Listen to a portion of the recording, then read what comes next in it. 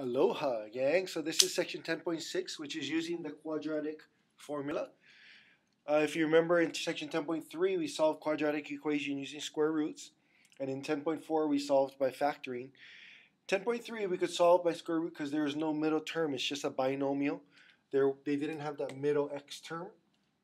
Okay, so as a quick reminder, all we did was add 9 to both sides to cancel that out. X squared equals 9. And this is where you took your square root, and x was equal to plus or minus 3. And if you remember, the solutions are your x-intercepts. So if you thought of it as a graph, that's where it would cross at 3 and negative 3, and you'd have your parabola. Okay. Solving by factoring. If you have a trinomial and you can factor,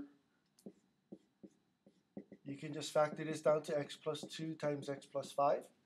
And that equals to 0, and this is where you use the zero product property, and you make x plus 2 equal to 0, and x plus 5 equal to 0.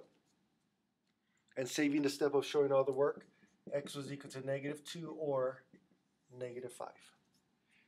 Okay, so those are the easy ones. The other part is, what if you have a quadratic equation like this on the top that cannot factor? Okay, so this one we could factor. What if you have a quadratic equation that cannot factor? How would you solve that? And that's where 10.6 comes into play, which is the quadratic formula. Okay, the first thing you need to do is put it into standard form. So it's ax squared plus bx plus c, and make it equal to 0. So you have to move everything to the left side of the equal sign first. Okay, whatever's in front of the x squared is your a. Whatever is in front of the x, including the sign, is your b. And whatever is the constant, including the sign, is your c. And when we do the quadratic formula, it's x is equal to, and I tried to color code it for you, negative b plus or minus the square root of b squared minus 4 times a times c all over 2 times a. So I tried to color code it for you so you can see. I know the C is hard to see, but it's purple. And here's how you would do it. So here's that quadratic equation here. X squared plus 4x minus 9 equals 0. It's already in standard form, so I can see that my A is invisible 1. This is my A. Okay. B is the 4, or positive 4. And the C is the negative 9. And now I just need to put it into the quadratic formula. So I would put it as x equals negative b, so it's negative 4. Since this 4 is positive, it's negative 4 plus or minus the square root of b squared. So I'm going to take the 4, so 4 squared minus 4, and this 4 is always going to be 4, that's why it's in black here. So 4 times a, which is 1, times c, which is negative 9. And you put that all over 2 times a, which is 1. And now all we do is multiply it out. And I'm going to stop color coding because it's getting kind of hard. So I would get x is equal to negative 4 plus or minus the square root of 16 minus negative 36. Actually, it becomes plus 36. Okay, all over 2. And now I can simplify inside of the radical.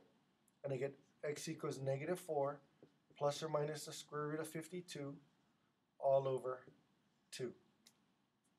The square root of 52 you should have memorized is 7.21, and it goes longer, but for this case you can just round it off to the nearest hundredth. So x is equal to negative 4 plus or minus 7.21 all over 2. And this is where we need to split it for the plus or minus. So it's negative 4, x is equal to negative 4, plus 7.21 all over 2, and negative 4 minus 7.21 all over 2.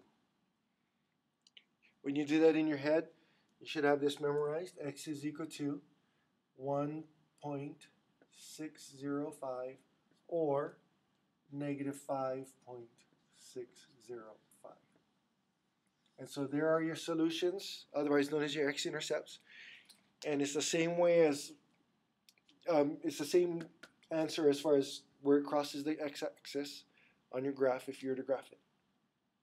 Okay, so here's another example over there on the far right. The first thing I need to do is make it equal to 0. So I'm going to add 6 to both sides to cancel this out. And then I get x squared minus 5x plus 6 equals to 0. Okay, and when I do the quadratic formula, x is equal to negative b. So negative 5 becomes positive 5 because my b is negative 5. My a is 1. Okay.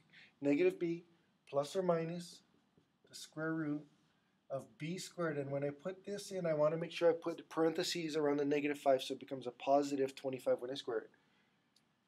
Minus 4 times a times c all over 2a, which is 2 times 1. Okay, I'm going to simplify the radical. X is equal to 5 plus or minus the square root of 25 minus 24 all over 2. I can see that 25 minus 24 is 1. So x is equal to 5 plus or minus square root of 1 all over 2. And we know that the square root of 1 is 1, so I'm just going to erase the square root sign. And now this is where I split it for the plus or minus. So x is equal to 5 plus 1 over 2 and 5 minus 1 over 2.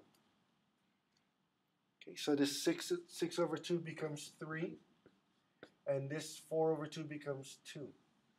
If you ever get whole numbers like that, it's okay. What that just means is that you could have actually factored this trinomial here. So if I have x squared minus 5x plus 6 equals 0, and I'll do it in a different color pen so you can see it. If I had x squared minus 5x plus 6 equals 0,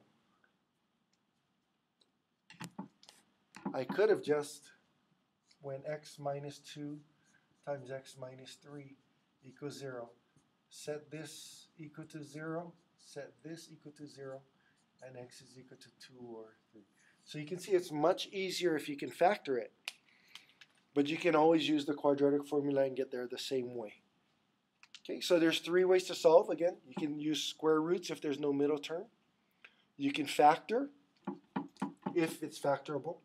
And if you cannot factor, you can use the quadratic formula, which you will need to memorize because it will be on the test. Okay, hope this helps. Take care.